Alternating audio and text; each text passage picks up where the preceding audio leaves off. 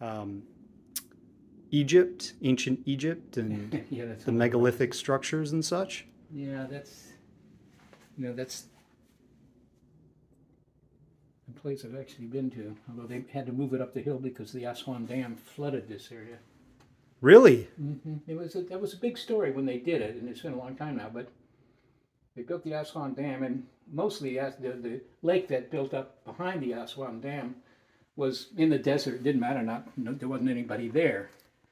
But Abu Simbel, which is this monument here, that was going to be under the water, and of course they couldn't leave it there. So what were they going to do? And they block by block they moved it, vertically enough to be above the waters. But was there a tomb or something that was? Well, I don't know that Abu Simbel had a tomb. I actually don't know, but I've been there a couple of times, and they have a, sort of a under